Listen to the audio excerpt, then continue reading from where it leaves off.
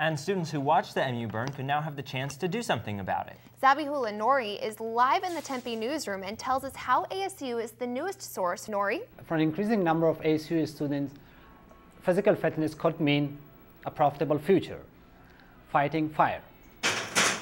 Staying in shape and improving your strength not only leads to good health, for Arizona State students, it can also lead to a job.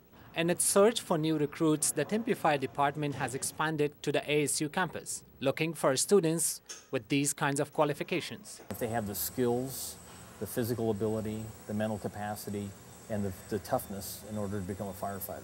You can be a basketball player, you can be a football player, but for this job, you should be able to lift heavy weights like this. Probationary firefighter Kyle Breyer says physical strength is what's needed in this job. We carry very heavy tools, we'll operate heavy machinery, we'll pull hose lines all through buildings by ourselves, carrying ladders.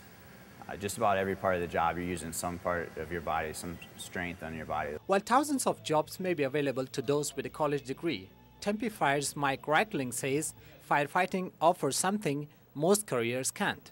Well, I think the benefits of this job is you're giving back to the community.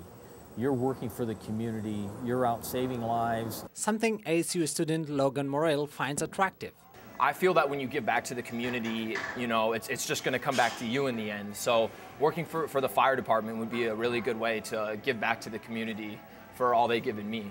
And looking at students like Morrell, it looks like Tempe Fire knew where it could find the perfect match: physical strength and a willingness to give back. I love to get my adrenaline pumping. I love to be on the edge, and that's definitely something that falls into that category. Potential recruits got to see what Tempe firefighters do firsthand when ASU's Memorial Union caught fire earlier this month.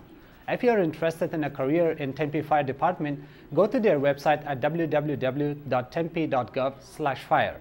Live in Tempe newsroom, Zabihullah Nuri, Cronkite News Watch.